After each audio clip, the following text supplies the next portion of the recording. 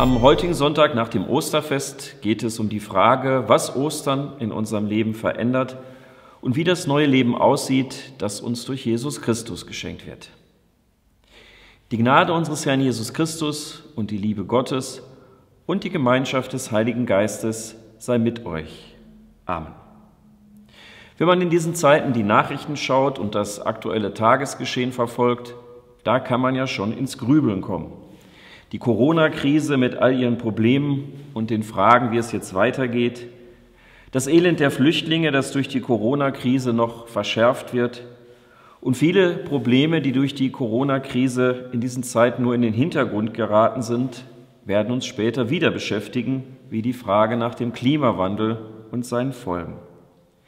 Da hat man schnell das Gefühl, dass wir da hilflos irgendwelchen Mächten ausgesetzt sind, die über uns hereinbrechen. Mächte aus der Natur, aber auch von Menschen ausgelöste Einflüsse. Und dann hören wir in dieser Zeit nach Ostern von dem neuen Leben, das uns durch Jesus Christus geschenkt wird, dass er sogar Macht hat über den Tod.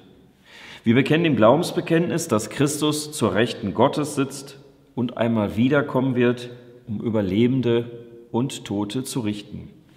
Wie bekommen wir das zusammen? Ich denke, dass der Predigtext für heute uns helfen kann, da Antworten zu finden. Er steht im Kolosserbrief und richtet sich an eine Gemeinde, die im Glauben gefährdet ist.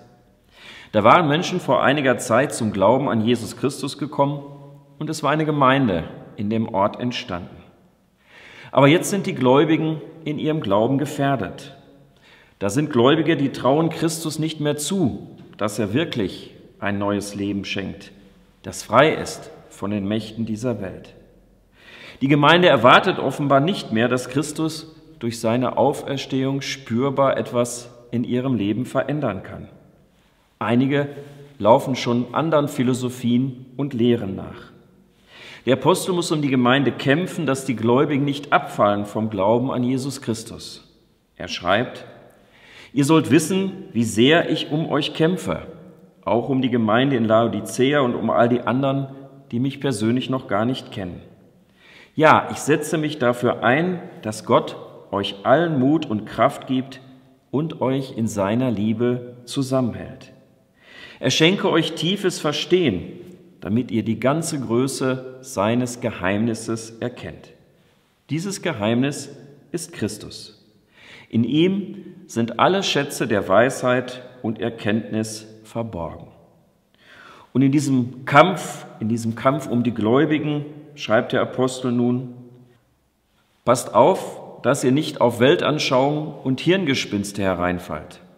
All das haben sich Menschen ausgedacht. Aber hinter ihren Gedanken stehen dunkle Mächte und nicht Christus.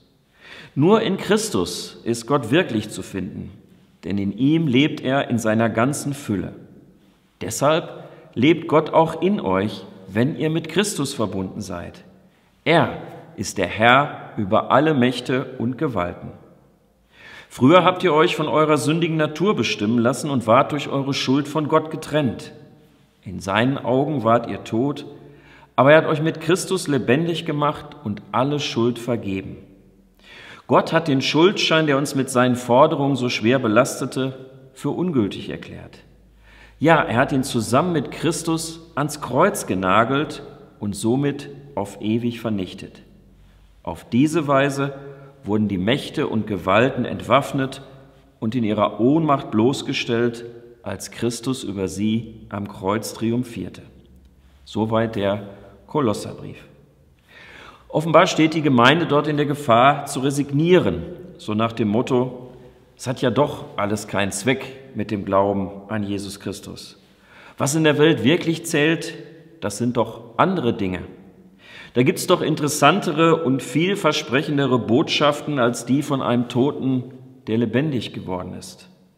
Schließlich gibt es Lehren, wo ich durch Erkenntnis selbst immer mehr zu Gott aufsteigen kann und ihm näher kommen kann. Wozu brauche ich da noch Christus? Eine Gemeinde, die resigniert hat, die Christus keine Macht mehr über ihr Leben und die Welt zutraut. Ich hoffe, wir stehen nicht in der gleichen Gefahr. Glauben wir wirklich noch ganz praktisch, dass durch die Auferstehung Jesu unser Leben neu werden kann? Ist nicht heute die Kraft der sogenannten Sachzwänge so groß, dass wir da sowieso nicht herauskommen? Wir haben doch heute eher das Gefühl, dass immer mehr Krisen in der Welt über uns hereinbrechen und dass außer dem gewiss notwendigen Krisenmanagement der Politiker keine wirkliche Perspektive für die Zukunft da ist. Und auch die weltweite Vernetzung der Daten mit der Möglichkeit, uns auszuspionieren, gibt uns als Einzelne doch das Gefühl, dass da Mächte am Werk sind, die etwas mit uns machen, gegen das wir uns kaum wehren können. Und da macht sich bei vielen Zukunftsangst breit und ich höre, dass mancher Älterer sagt, gut, dass ich das alles nicht mehr erleben muss, was da auf uns zukommt. Die jüngere Generation wird es einmal sehr schwer haben. Demgegenüber ist der Kolosserbrief der Meinung, dass uns durch Christus eine neue Wirklichkeit eröffnet worden ist, die uns Freiräume für die Zukunft und neue Hoffnung geben kann. Wie kann das gehen? Zum einen ist davon die Rede, dass die Macht der Elemente gebrochen ist. Und mit Elementen sind all die Einflüsse und Zwänge gemeint, in deren Abhängigkeit sich Menschen begeben können. Gemeinsam ist uns heute mit den Menschen damals das Gefühl, manchmal so machtlos den Kräften ausgeliefert zu sein, die unser Leben bestimmen wollen. Und dagegen heißt es hier, Christus hat die Mächte und Gewalten ihrer Macht entkleidet und sie öffentlich zur Schau gestellt und hat einen Triumph aus ihnen gemacht in Christus. Und das heißt, Christus hat die Mächte, die uns zu bestimmen scheinen, denen wir ausgeliefert zu sein scheinen, als Menschenwerk entlarvt. Ein Pastor erzählt, wie er in den 30er Jahren als Schriftsetzer nach Thüringen kam. Und das erste Manuskript, das er auf den Tisch bekam, war der Bericht von einer Glockenweihe. Da hatte eine Kirchengemeinde 3 neue Glocken bekommen. Die größte Glocke war die deutsche Auferstehungsglocke. Die mittlere hatte den Namen Heldengedächtnisglocke. Und nur die allerkleinste Glocke, die hieß Christusglocke.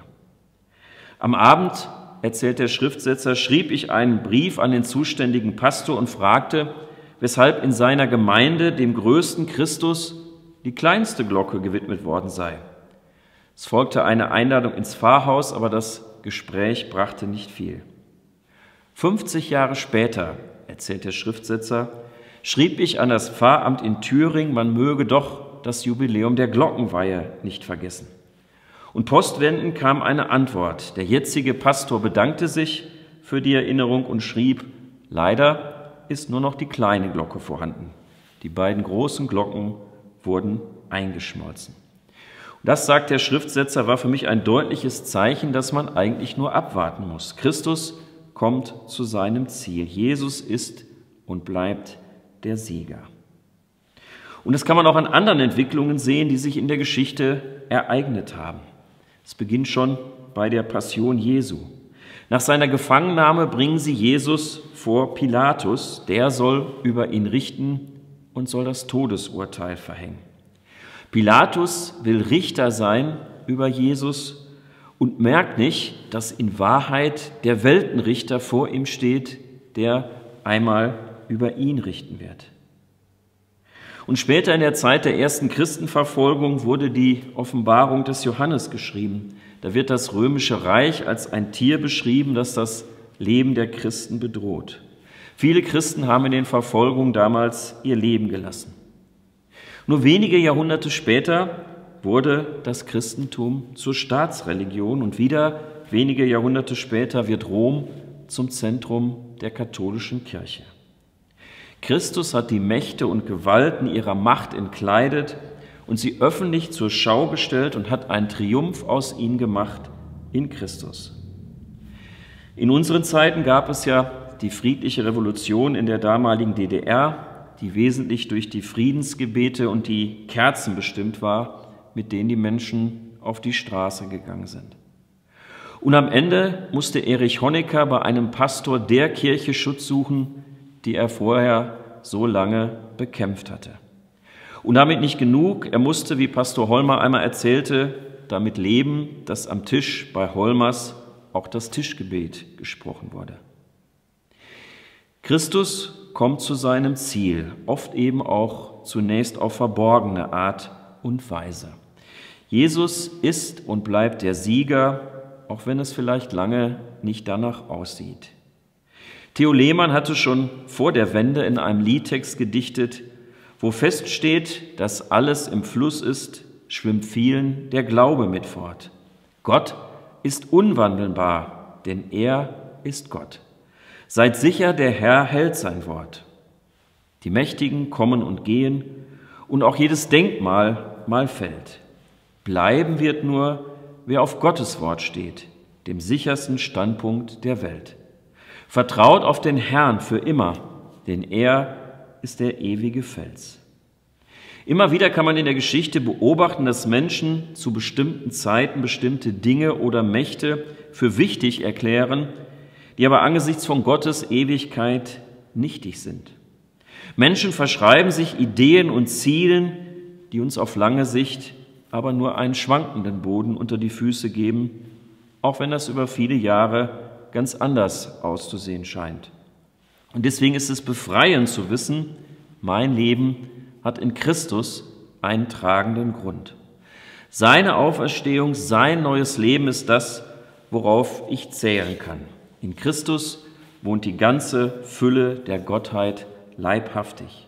In der Bindung an Christus liegt die Kontinuität für mein Leben.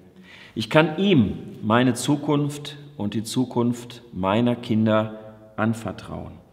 Denn sonst müsste ich wirklich resignieren angesichts der düsteren Zukunftsprognosen für unsere Welt. In einem Psalm heißt es: Du stellst meine Füße auf weiten Raum. Es ist, denke ich, einer der folgenschwersten Irrtümer unserer Zeit, dass viele Menschen meinen, in der Bindung an Gott oder an Christus müssten sie ihre Freiheit aufgeben und sich Zwängen unterwerfen, die sie einschränken. Das Gegenteil ist doch der Fall. Wenn ich im Glauben einen tragenden Grund für mein Leben habe und wenn ich durch Christus eine Hoffnung habe, die sogar stärker ist als der Tod, dann bekomme ich dadurch doch erst die Freiheit, in Gelassenheit mein Leben zu gestalten und nicht abhängig zu sein von jedem Modetrend, der gerade in ist und hinter dem ich meine, hinterherhecheln zu müssen. Wahre Freiheit gibt es nur in der Bindung an Christus, weil ich so frei werde von anderen Mächten, die mein Leben bestimmen wollen. Sie kennen sicherlich die Geschichte von Odysseus. Auf seiner Fahrt über die Meere kam er auch an die Insel der Sirenen. Und die Sirenen faszinierten mit ihren verführerischen Stimmen die Seeleute so sehr, dass sie ihren Kurs aufgaben, um jenen herrlichen Stimmen zu folgen. Aber der neue Kurs war immer tödlich und die Schiffe zerschellten an den Klippen. Odysseus ließ sich von seinen Gefährten an den Schiffsmasten binden, damit er nicht von den verführerischen Stimmen weggelockt werden konnte. So entkam er der unwiderstehlichen Versuchung und überlebte. Auch wir sind auf der Fahrt unseres Lebens von manchen Stimmen und Verführungen bedroht. Wenn wir uns an die Liebe Jesu anbinden lassen, sind wir frei. Wer meint, frei zu sein, wird von anderen Mächten gebunden. Wer kindlich abhängig ist von Jesus und seinem Wort, wird königlich unabhängig von anderen Stimmen. An Jesus festgebunden, das ist die Freiheit des Lebens. Das ist der eine Hinweis auf die Freiräume, die uns seit Ostern durch Christus eröffnet worden sind. Wir öffnen Horizonte, heißt es in einer Werbung. Eigentlich müsste man sagen, Christus hat uns durch Ostern einen neuen Horizont eröffnet. Er hat die Mächte und Gewalten ihrer Macht entkleidet und sie öffentlich zur Schau gestellt und hat einen Triumph aus ihnen gemacht in Christus. Christus hat uns aber nicht nur von den äußeren Mächten befreit, die Einfluss auf unser Leben wollen, sondern auch von einer Macht, die uns innerlich bindet und festlegen kann, nämlich er hat uns befreit von der Schuld und von der Last der Vergangenheit. Vielleicht sagt ja jemand von Ihnen, das mit dem neuen Leben und dem neuen Horizont ist ja alles ganz schön. Aber ich habe immer wieder doch die Erfahrung gemacht, dass ich nicht aus meiner Haut fahren kann. Letztlich wird sich ja doch nichts ändern, da kann ich mich anstrengen, wie ich will. Und doch wünscht sich manchmal, könnte nicht alles einfach ganz neu losgehen? Lässt sich die Last so viel ungelebten Lebens nicht einfach abschütteln? Dieses Verstricktsein in Konflikte, dieses Ärgern über falsche Entscheidungen, die ich getroffen habe, kann das nicht irgendwann aufhören? Manche Entscheidungen in meinem Leben nicht rückgängig machen zu können, sie vielleicht nicht einmal erklären zu können, sich nicht rechtfertigen zu können, nichts wieder gut machen zu können, das kann zu einer großen, bedrängenden Last werden. Und nicht selten bleibt der Zug unseres privaten wie auch unseres öffentlichen Lebens stecken, weil uns die Gedanken an Fehler der Vergangenheit lähmen und festhalten. Wir haben Sehnsucht nach einem freien, unbefangenen Verhältnis zur Vergangenheit. Nicht, dass wir nun alles vergessen und alles kritiklos hinter uns lassen und so tun, als wäre nichts gewesen, aber um in einem Bild zu bleiben, dass wir bestimmte Dinge und Erlebnisse sozusagen zu den Akten unseres Lebens legen können. Da sind sie nicht vergessen, aber sie tauchen auch nicht wieder ständig als unerledigte Probleme sozusagen in der Wiedervorlage auf. Und er hat euch mit ihm lebendig gemacht, die ihr tot wart in den Sünden und hat uns vergeben alle Sünden, sagt der Kolosserbrief. Er hat den Schuldbrief getilgt, der mit seinen Forderungen gegen uns war. Ich muss nicht zeitlebens die Suppe auslöffeln, die ich mir selbst eingebrockt habe. Ich muss nicht in düsteren Gedanken gefangen bleiben, die meinen Lebensmut beeinträchtigen. Der Schuldbrief ist getilgt durch das Kreuz Christi. Im Kolosserbrief erinnert der Apostel daran, Christus hat den Schuldbrief getilgt, der mit seinen Forderungen gegen uns war, und hat ihn weggetan und an das Kreuz geheftet. Da ist nichts mehr, was mich von Gott und von seiner Liebe trennen kann. Christus hat mich vor Gott gerechtfertigt, ins rechte Licht gerückt. Ich kann die Fehler meiner Vergangenheit zu den Akten legen. Und Ostern bedeutet in diesem Zusammenhang, du brauchst die Last deiner Verantwortung nicht allein zu tragen. Die Forderungen und Vorwürfe an deine Adresse können dich nicht mehr bedrängen und bedrücken. Du kannst neu anfangen als ein neuer Mensch. Christus erlaubt dir das. Du hast den Rücken frei. Also, Christus möchte für uns zum Befreier werden von den Mächten, die über uns bestimmen wollen und von denen wir uns in fälschlicher Weise abhängig gemacht haben. Ostern bedeutet, dass Christus diese Mächte besiegt hat und sie als Menschenwerk entlarvt hat. In der Bindung an ihn können wir in der Freiheit der Kinder Gottes leben. Und Christus befreit uns auch von unseren Verstrickungen an die Vergangenheit unseres Lebens, von unserem Versagen und unserem Schuldigwerden.